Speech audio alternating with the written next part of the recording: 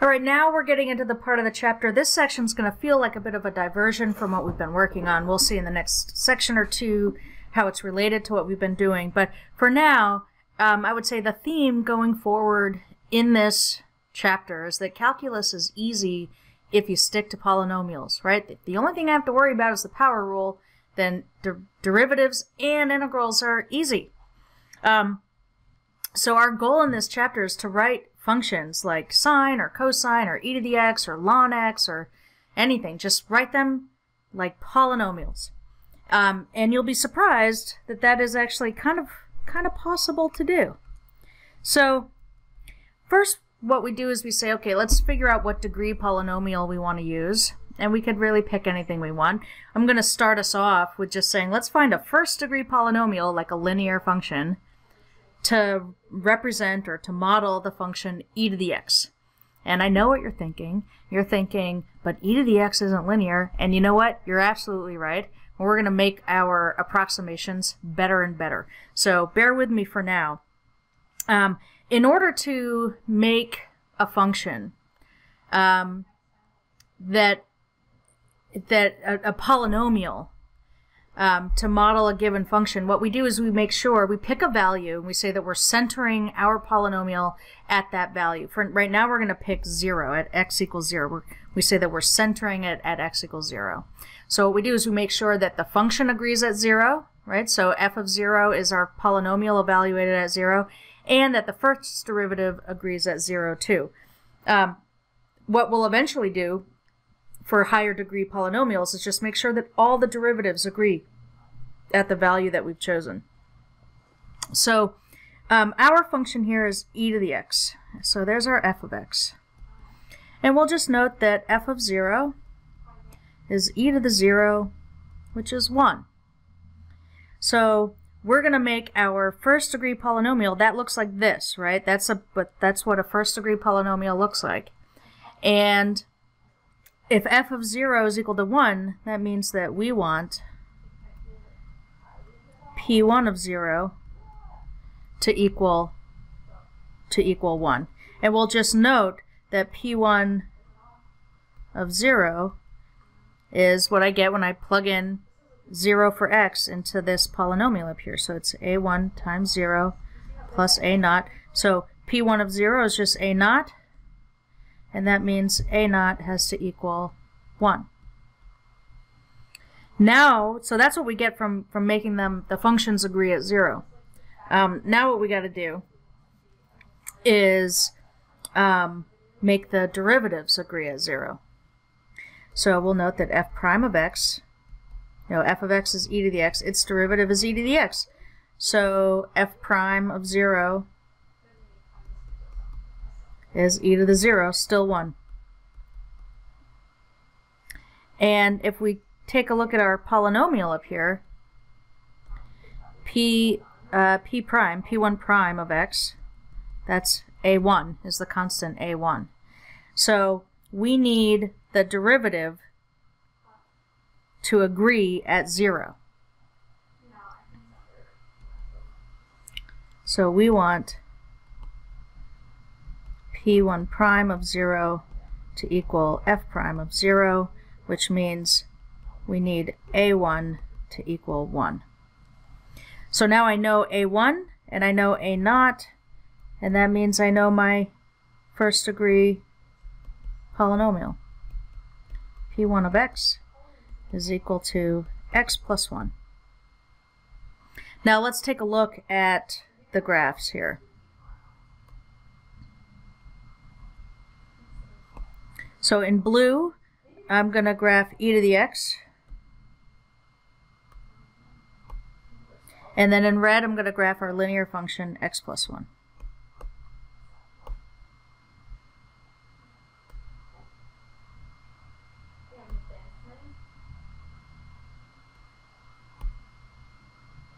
Whoops. Let me change. There we go. Okay, so looks like they're pretty close to each other, right around x equals 0. In fact, I'm going to zoom in on that. I'm going to change my window to, say, -2 to 2. maybe on all, for both the x and the y. Let's see what that looks like.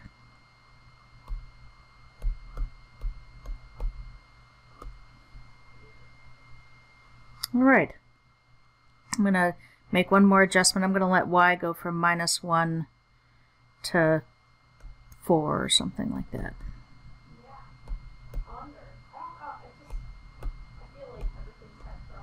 Okay, so we can see it's pretty close right there, and then it doesn't take too long for it to really stray away from the exponential function. Fair enough. All right, what if we want to do better? Hopefully we want to do better than that. So the way we do better is we insist that higher derivatives agree, and the only way to make that happen is to have a higher degree polynomial. So let's say we want to get a second degree polynomial that looks like, here's what a second degree polynomial looks like. And I want to center it again at x equals 0 for the same function, right? So I want the function, I want f of 0 to equal p2 of 0, I want f prime of 0 to equal p2 prime of 0, and I want f double prime of 0 to equal p2 double prime of 0. So in order to have the functions just agree, right, in order for this to be true, we're going to need to have a0 equals 1 again. And that's because if you plug in x equals 0 into this arbitrary, second degree, generic second degree polynomial, then the first two terms drop out and you just have a0, right? So that means p2 of 0 is equal to a0, and we need that to equal f of 0, which we know is equal to 1. It's e to the 0. So that means now what we're working with is this function here. So we know that a0 is equal to 1. So now let's work with the information we get from derivatives. So I'm just on the side here, I'm just going to note that, f of x is equal to e to the x, f of 0 is 1, f prime of x is e to the x, so f prime of 0 is equal to 1. F double prime of x is still e to the x, so f double prime of 0 is equal to 1, right? E to the x is stable under differentiation, so all of those values there are going to be equal to 1 when at 0. Now I'm going to work with these derivatives.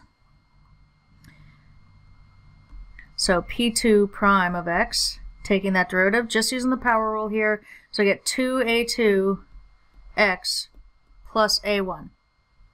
And that means that if I plug in 0, p2 prime of 0, that's equal to a1, and that has to equal 1.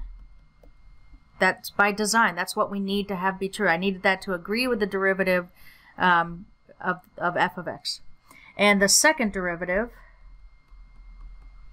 if I take the derivative again, this is just 2a2, and so p2 double prime of 0 is equal to 2a2, and I need that to equal the second derivative, so that has to equal 1, and that means that a2 is equal to a half.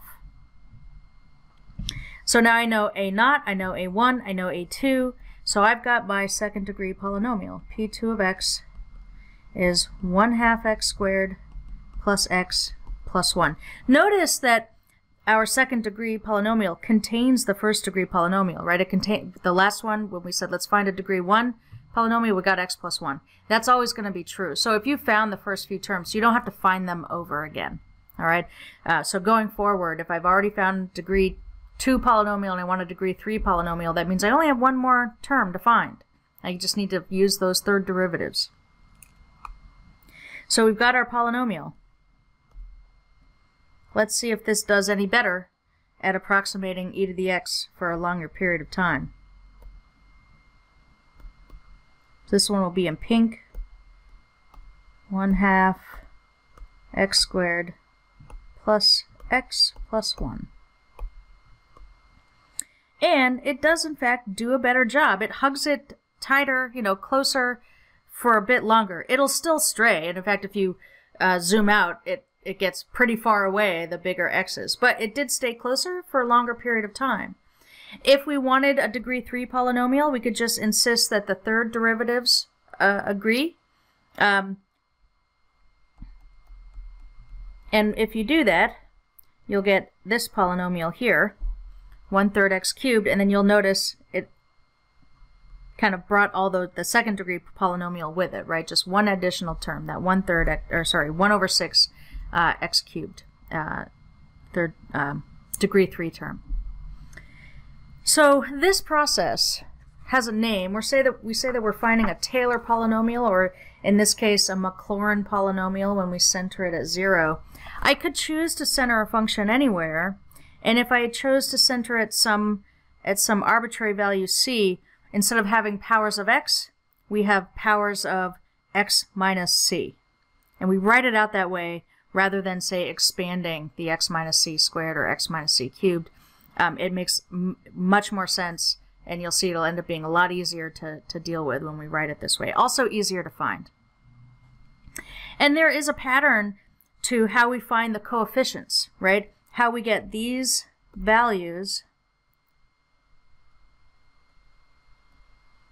right? Those coefficients on the powers of x minus c, and they're just given by making sure that the function agrees, that the first derivative agrees. This here is what happens when we make the second derivative agree. We have these, we have that n factorial in the bottom because of what happens when we keep taking derivatives using the power rule. We keep bringing down the next power, and so you end up with, times, like if I find,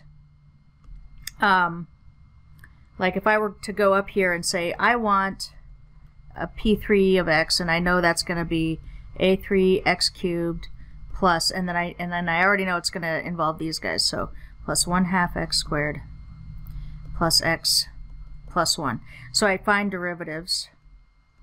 The first derivative is 3 times a3 x squared plus x plus 1, and then p3 double prime, take the next derivative, that's 3 times, I have to bring that one down, so times 2 times a3 x plus 1, and then take another derivative,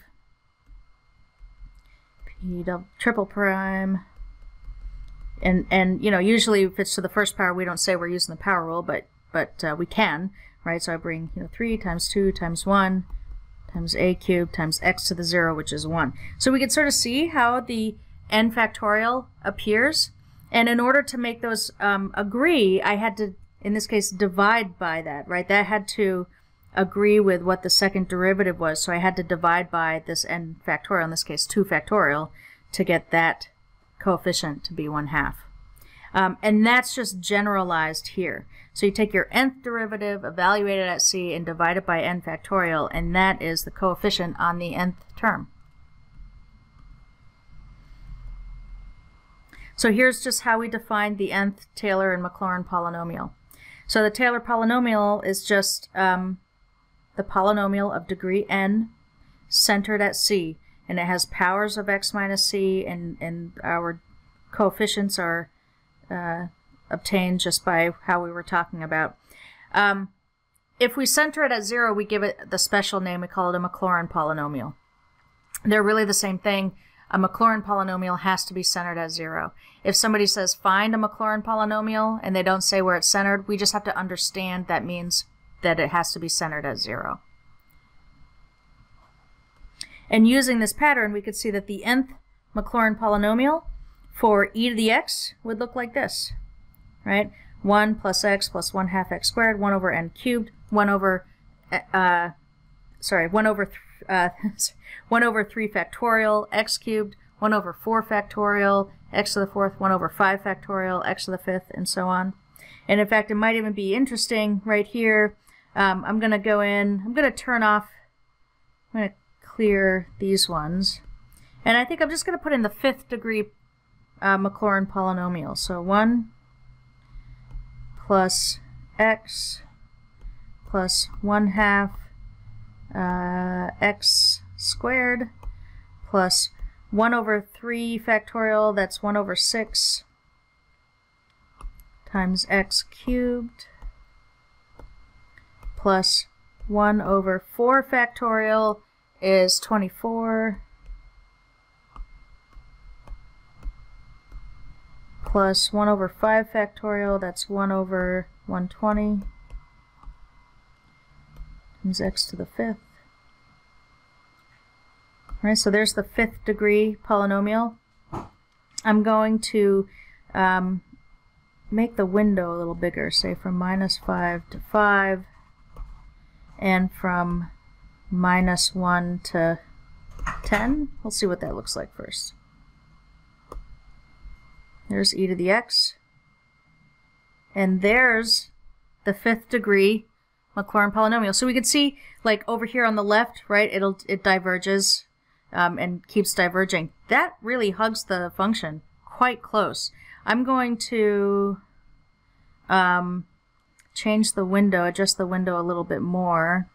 Maybe I'll only go out to 4 on x, and I'm going to make it go up to 20 on y. Yeah, like that hugs it really tight. So even with just 5 terms, that polynomial is a pretty good approximation of e to the x for a pretty large window.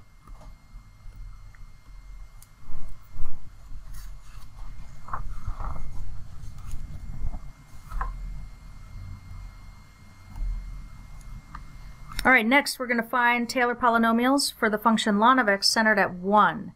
Now we should be noted we cannot center this polynomial at 0 because ln of 0 is undefined. So we're going to center it at c equals 1. So we're going to have powers of x minus 1. And it looks like we're going to find all the polynomials up to p4. So really that sets out the work we need to do. We need to find the derivatives up to the 4th derivative.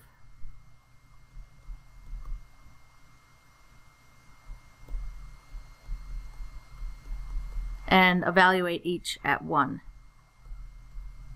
And that's going to help us find our coefficients. So let's begin. F of x is ln x, and f of 1 is ln of 1, which is 0. And by the way, since that's what the function is, evaluated at 0, that means that p0, the constant function that approximates this, is 0. It's not a very good approximation. It only agrees at that value, and then it diverges quite quickly. All right, f prime of x, that's 1 over x. So f prime of 1 is 1 over 1, or 1. Now 1 over x is x to the minus 1, and I'm writing it that way because I got to keep taking derivatives, and I'm going to use the power rule. So negative x to the negative 2. And for evaluating, I'm going to put it back in a fraction form, so negative 1 over x squared. And if I evaluate that at 1, I get negative 1. The third derivative is what? 2x to the negative 3, or 2 over x cubed. And if I evaluate that at 1, we get 2. And the fourth derivative would be negative 6x to the negative 4, or negative 6 over x to the 4th. And if we evaluate the fourth derivative at 1, we get negative 6.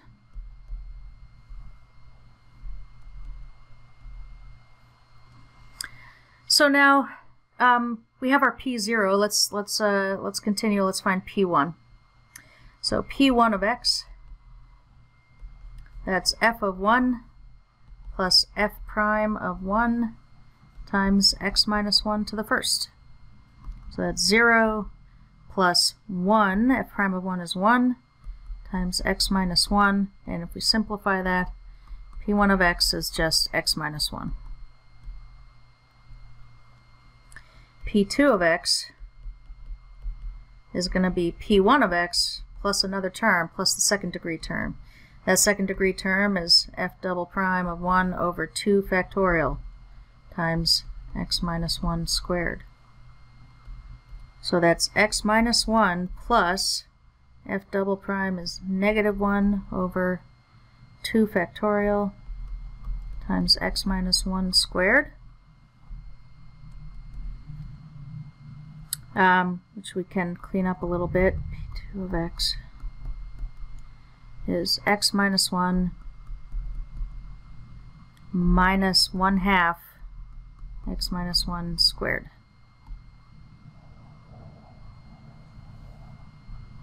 Alright, P3 of x. We are going to take our P2 of x and add one more term, which is, the third derivative over 3 factorial times x minus 1 cubed. This is x minus 1 minus 1/2 x minus 1 squared plus, and then let's see, the third derivative is 2 over 3 factorial x minus 1 cubed. And 2 over 3 factorial is 1 over 3. We can cancel that factor of 2.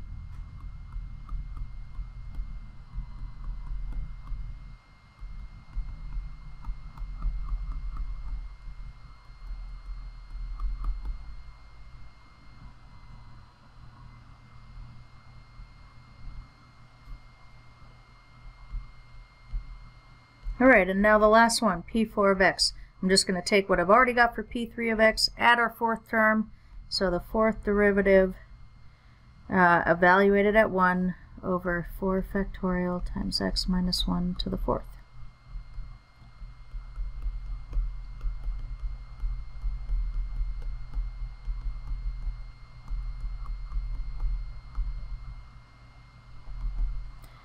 The fourth derivative, that's negative 6 over 4 factorial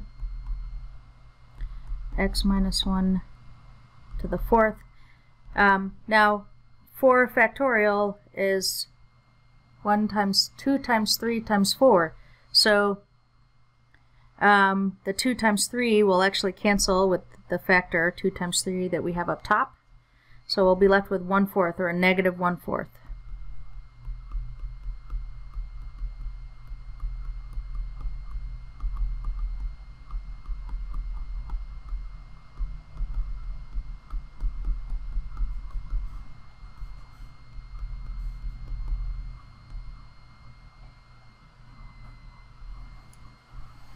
And there's our fourth degree Taylor polynomial. At this point, if you just sort of observe what we're looking at here, you might be able to make a good guess about what the fifth Taylor polynomial would look like, centered at 1. Alright, now let's move on. Let's do another one. We're going to find the sixth Maclaurin polynomial for the function cosine x. So it's a Maclaurin polynomial. That means c is equal to 0. I'm going to start, and it's a sixth polynomial, so I'm going to find up to the sixth derivative. So f of x is cosine x, f prime is negative sine x, f double prime is negative cosine x, the third derivative is positive sine x, the fourth derivative is cosine x. At this point, I mean, there's 2 more to find, I guess, but we don't have to keep going because I've returned to the original function, so I know that that cycle is going to just repeat itself. The next one will be negative sine, the next one after that will be negative cosine. If we start evaluating, f of 0 is cosine of 0, which is 1. F prime of 0 is negative sine of 0, and that's 0. The second derivative is minus cosine 0, which is negative 1. The third derivative is sine 0, which is 0. And then we're back to the fourth derivative, right? Or the fourth derivative is back to the original. So like this pattern here, that 4 number pattern there, that repeats.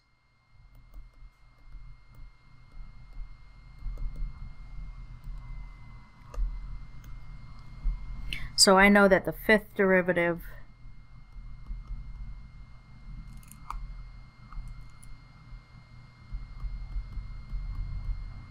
is 0. I know the 6th derivative is -1.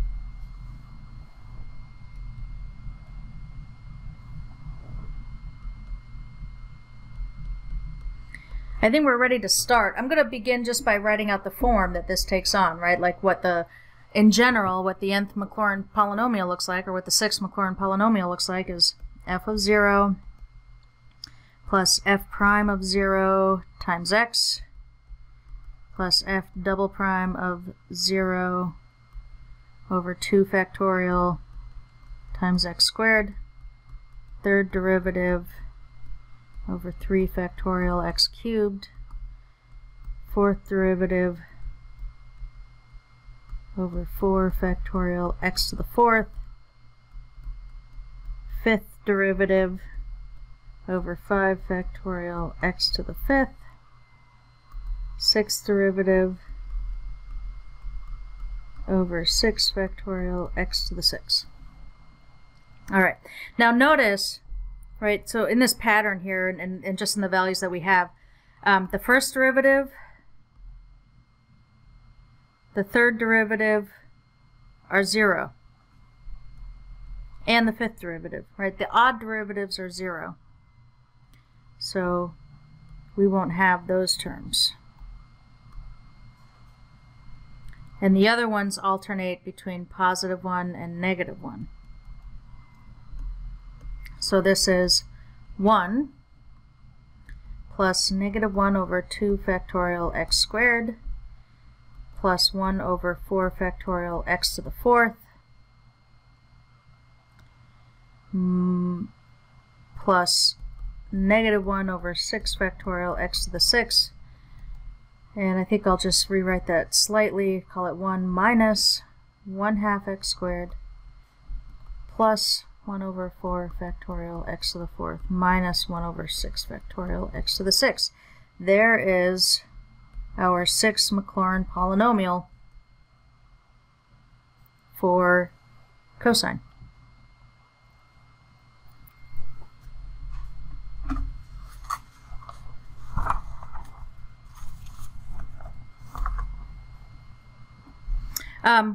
Let's do another one. We're going to find the 7th Maclaurin polynomial for sine x. So again, it's Maclaurin, that means c is equal to 0. Our function is sine x. So we're going to have a similar pattern of the functions that come up, right? So f prime of x is cosine. The 2nd derivative is negative sine.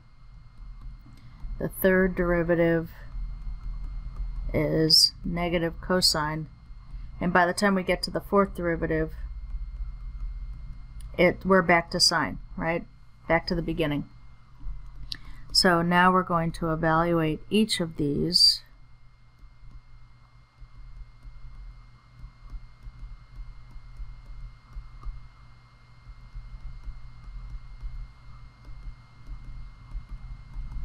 So sine of 0 is 0. Cosine of 0 is 1, negative sine of 0 is 0, negative cosine 0 is -1. Now we're back to sine. Sine of 0 is 0. The pattern repeats.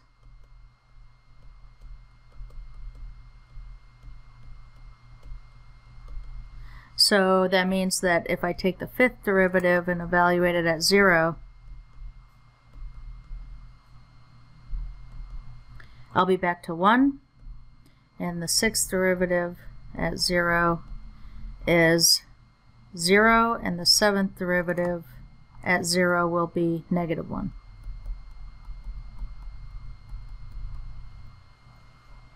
Now let's set up our 7th Maclaurin polynomial. So here's what it is in general: f of 0 plus f prime of 0 times x, f double prime of 0 over 2 factorial x squared, and so on.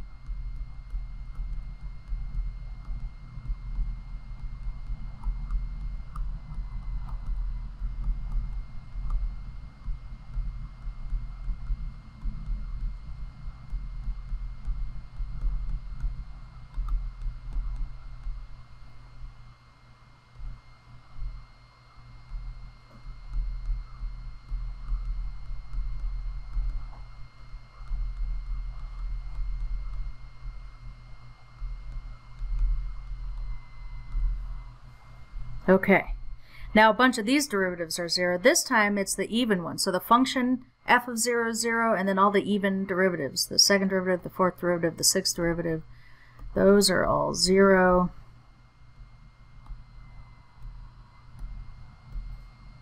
So we just retain the odd terms, and those derivative values alternate between 1 and negative 1. So we have 1 times x, and then this will be minus 1 over 3 factorial x cubed, and then plus 1 over 5 factorial x to the 5th, and minus 1 over 7 factorial x to the 7th. There's our 7th Maclaurin polynomial. So now, just for fun,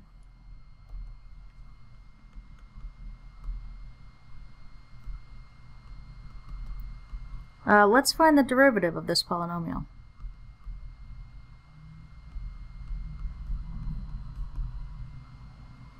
If I take the derivative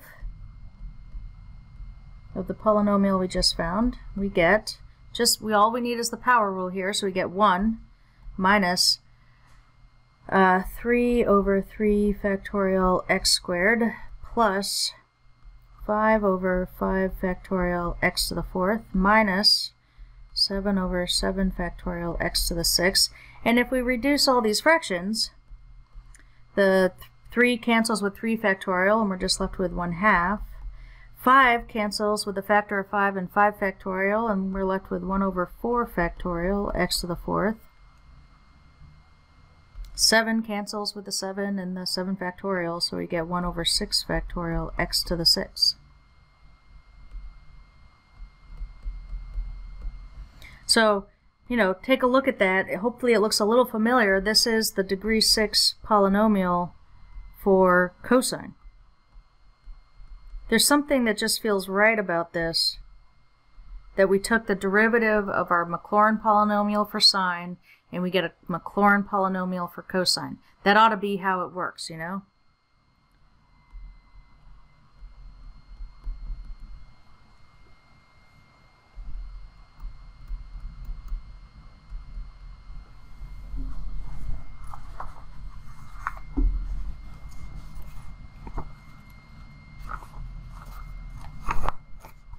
Okay, so, we can do this.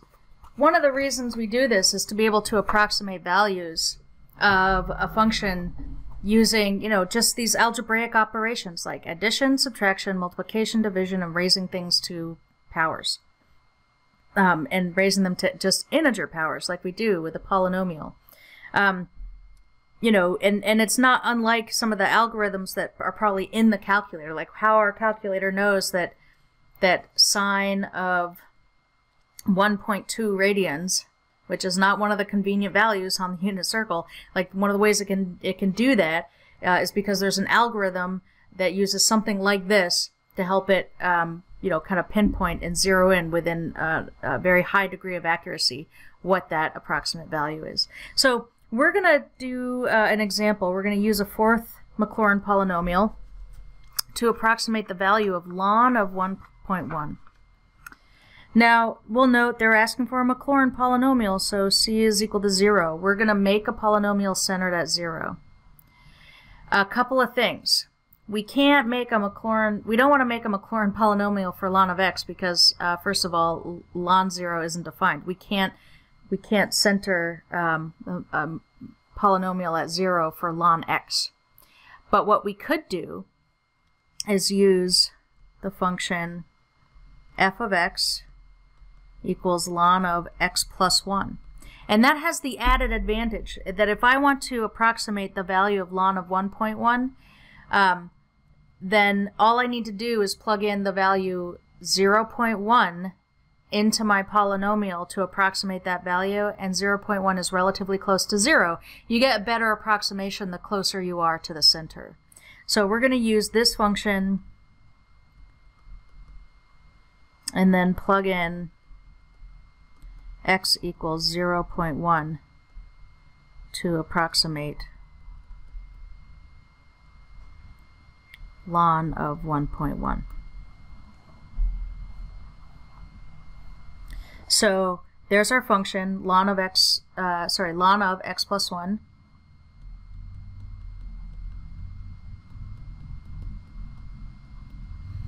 And f of 0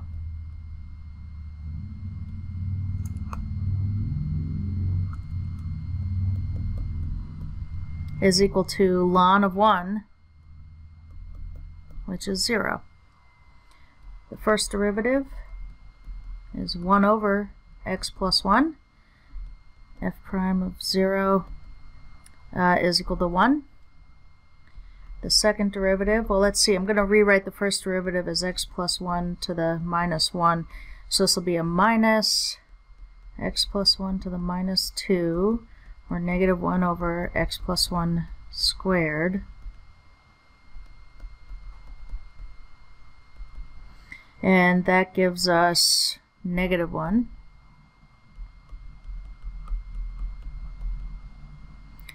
The third derivative, 2 times x plus 1 to the negative 3. So that's 2 over x plus 1 cubed. Evaluating that at 0 gives us 2. Fourth derivative, negative 6 x plus 1 to the negative 4, or negative 6 over x plus 1 to the 4th. Oops. And then we're going to evaluate our fourth derivative at 0. That is negative 6. Alright, and that's as far as we need to go because we want the fourth Maclaurin polynomial. So P4 of x is equal to, our constant term is 0, plus first derivative times x. We're centering it at 0, so we have powers of x, not powers of x minus 1 or x plus 1 or something like that. Plus second derivative, negative 1 over 2 factorial x squared, plus third derivative over 3 factorial x cubed, plus fourth derivative over 4 factorial x to the 4th. We can simplify this, so I've got x minus 1/2 x squared plus 1/3 x cubed minus 1/4 x to the 4th.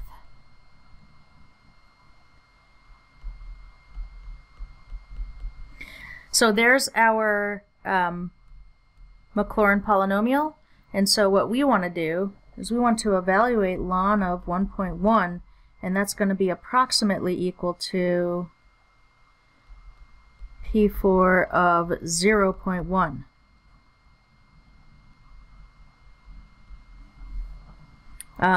And that is, well, let's see, we could just sort of plug that in here. I'm going to plug in just our P4 polynomial. So x minus 1/2 times x squared plus 1/3 times x cubed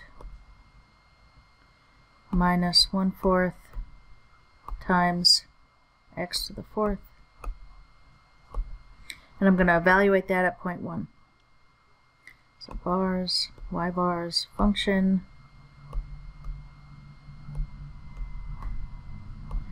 I get 0.0 0.0953083333.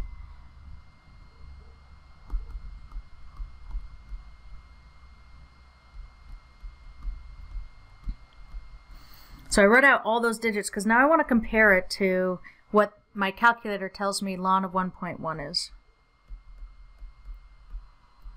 Just to see how close we are.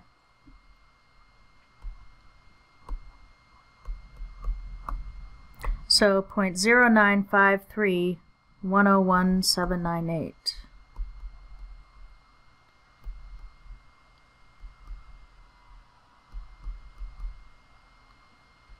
So if we just compare, we're accurate to 4 significant digits, and that's just using a degree 4 polynomial.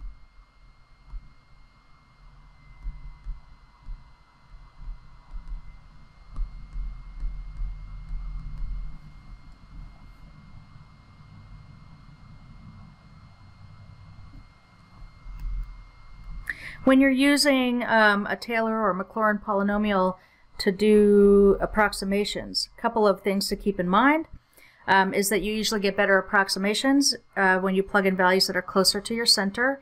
Right? The farther from the center you stray, the further away, the more error you introduce. And then also you get better approximations if you use a higher degree polynomial.